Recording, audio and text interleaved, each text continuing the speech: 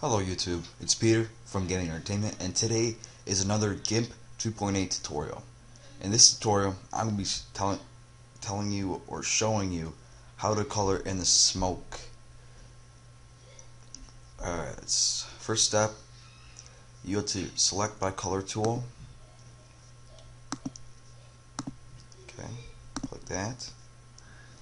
But then you need a black background because it looks better. The smoke looks better with the black background. So in the smoke we have to go to edit, fill with FG color. So then go select none. Then now we make a new layer. Has to be transparency at all time. Click OK. Then we go right here, and the threshold has to be 1.0 and has to be overlay.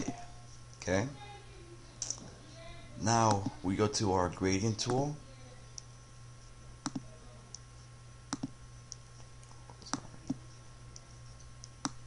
Okay, then we click the full saturation, whatever, spectrum CCW.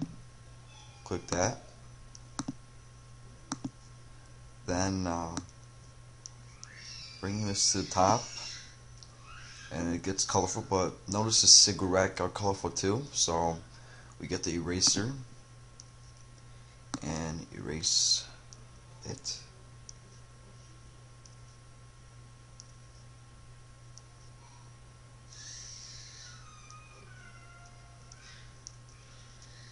So we're going to leave a little effect on the cigarette top, so it looks like it's actually smoking. Okay, that looks good. Also, here's another trick. Click delete, and takes off the color. Then go to your paintbrush, and you can pick any color or smoke you want. Let's pick green. Okay, then that's how easy it is.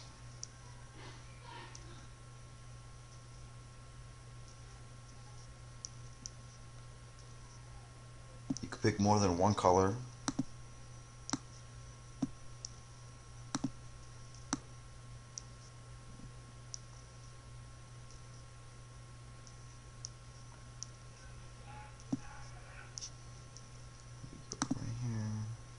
The yellow.